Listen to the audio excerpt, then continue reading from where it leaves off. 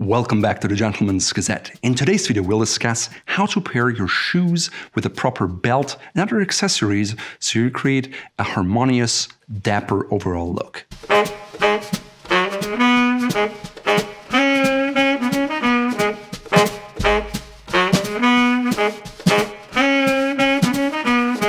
Using different colors, patterns, and textures are important parts of creating an outfit that looks great when paired together. A certain continuity of different elements in your outfit will help you look always well put together and interesting at the same time. Managing the different accents in your outfit is a sign of style mastery.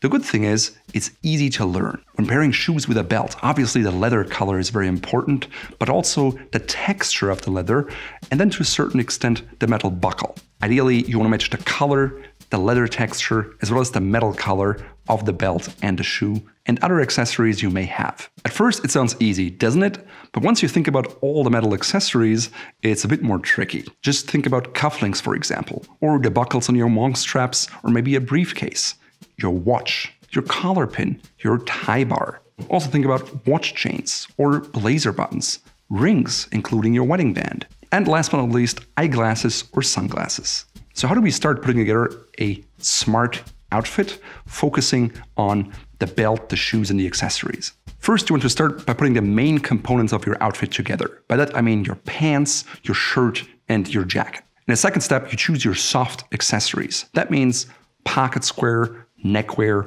and socks. If you want to learn how to combine pants, shoes, and socks so you look the part, please check out this video.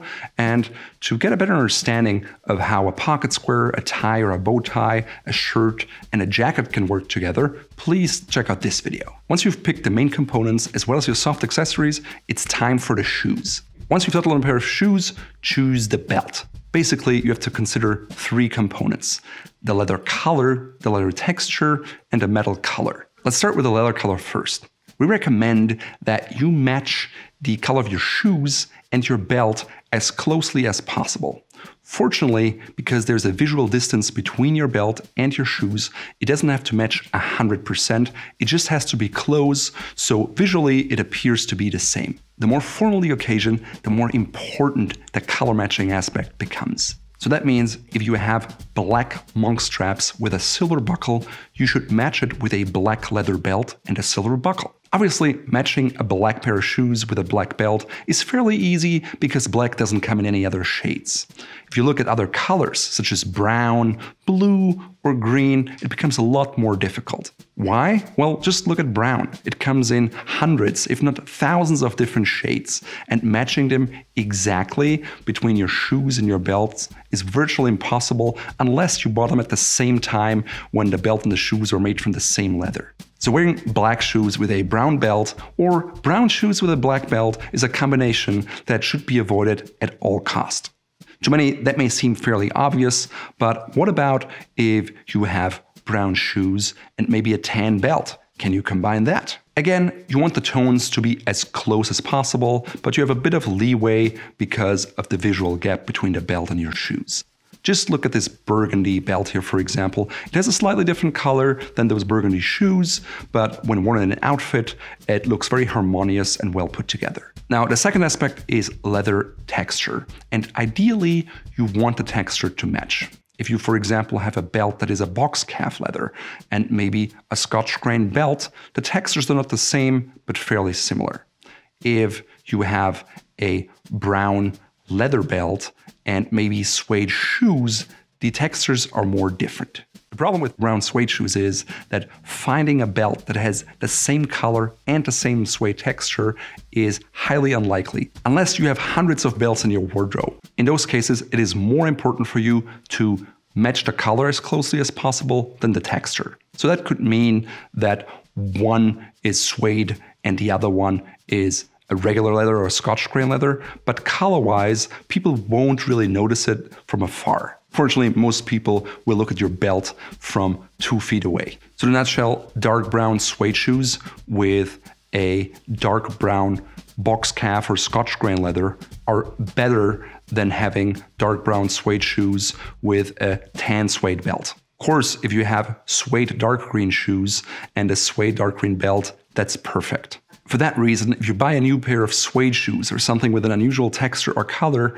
try to think about your belt option at the same time, so maybe you can get a belt from the same maker, because otherwise it will be very difficult to pair and match it. Now, the less formal your combinations become, the more leeway you have in terms of color and texture matching. For example, Preston often wears a tie as a belt, which is something he picked up from Fred Astaire. On top of that, he's such a slim guy that he has issues finding a belt that actually fits his slim waist. Tough life, right? By the way, to learn more about Fred Astaire's style, you can check out this video here. So what exactly does it look like? Well, let's say you have a pair of brown boat shoes that you wear with slacks. You can wear it with a brown woven belt, maybe even with fabric accents. Or if you have a two-tone pair of navy and dark red boat shoes, you can pair it with salmon red chinos and a navy belt.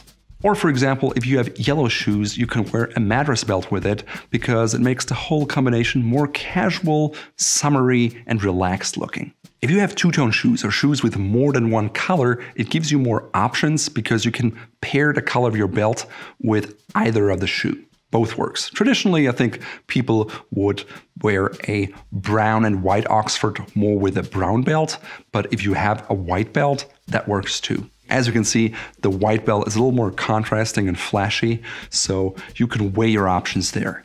Now that we got leather color and texture squared away, let's look at how to match colors of the metal properly. Typically, with more formal outfits, you have a more reduced color palette, and because of that, matching the colors exactly of your metal accessories becomes more important. In an ideal world, all the metal accessories should have the identical metal shade and color. So that means if you have a yellow gold buckle, you want yellow gold cufflinks, a yellow gold watch, and a yellow gold tie bar or collar clip. And if you have a silver, platinum, or white gold buckle, that means white gold cufflinks, a silver watch, silver shoe buckles, or maybe briefcase buckles. Now you want to take it even a step further. If you have a rose gold buckle, you wear it with rose gold cufflinks and maybe a rose gold collar clip, or maybe a pinky ring. So where should you start with metal matching?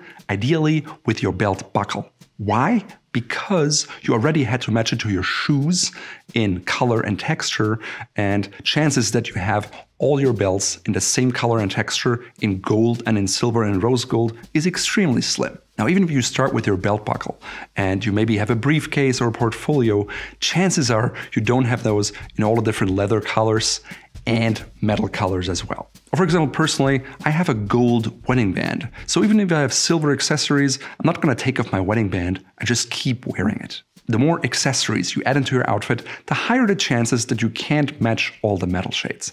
It's just important that you're aware of it and try to match it where you can. If it doesn't always work out, don't worry, just own it and wear it with confidence. Now I'm a clothes horse and I have many shoes and many matching belts and color, but I often have difficulties matching the metal shades. Honestly, it really frustrates me because basically it would mean I need every belt with a silver buckle and every belt with a gold buckle, which means I need tons of belts, which costs a lot of money. And if I gain a little bit of weight, I may have to sell them all again and start all over again. When I travel, I have to bring 15 belts to make it all work. So it's just expensive, impractical, and really frustrating. So I thought about it and was like, well, if I could just combine any buckle I owned with any belt, I could have a very small capsule board of belts and buckles that would basically give me all the combinations I would ever need. I knew there were belt systems like that out there, but when I looked at the leather quality, I was disappointed. I didn't want to wear it, and the buckles are made of cheap Zamak material, and it was just overall nothing that would work with a high-end suit, a bespoke garment, or just for someone who cares about their clothes. I wanted a belt system that looked like a regular, high-quality belt with fine craftsmanship details and high-quality buckles that I could wear for years or decades to come. So you're probably not surprised, but we decided to just create it ourselves. Of course, we started with the best leathers. We decided on a Fort Belvedere green Saffiano leather lining because it has the right creases for something that will always be bent. On the outside, we used really fine German aniline-dyed box calf leathers. It's leather lined. We used a very high quality stitching. The belts are handmade in Portugal from Italian and German leather. The other aspect we really paid attention to was the heavy plating of our buckles so they don't tarnish or show wear over time. Most of the other belt buckles that I had looked pretty crappy a year in, and I definitely did not want that to happen with the Fort Belvedere buckles. We started with 5 colors in box calf and different buckles in platinum and yellow gold. We'll add different color buckles, different styles, and more belts in the future, so you can build the belt system that works best for you and your shoe wardrobe. Of course, another big advantage of the belt system is that you can cut the belt to size so it works for you. And even if you lose a little weight, it's not going to be a problem. There's also enough holes that it will still work when you gain a little weight. And because you can exchange all the buckles, you're extremely flexible. If you're interested in the Fort Belvedere belt system, please head over to our website where you can see the full selections and the videos, how it works, and how you cut it to size, as well as the benefits over other belts and belt systems. So in today's video, I'm wearing a medium brown or chestnut brown Fort Belvedere belt paired with the gold Benedict belt buckle. I chose this belt because it matches the color and the texture of my brown Norwegian shoes from Manina and Florence. I chose the gold Benedict buckle because it works well with my gold Fort Belvedere cufflinks, which you can also find in our shop here. I'm combining it all with a tweed sport coat that is green with a nice color depth and an orange reddish over plaid. To provide a bit of contrast, I wear a light blue twill dress shirt in a very soft brushed cotton, which is extremely comfortable to wear. The tie is also from Fort Belvedere and made of an orangey red madder silk with a green pattern, which harmonizes well with my jacket. My slacks are 100% cotton with a slight herringbone pattern, and they're from Polo Ralph Lauren. I added a pair of brown and beige shadow striped socks that tie the entire outfit together without being over the top, because I already have a rather loud jacket and tie combination.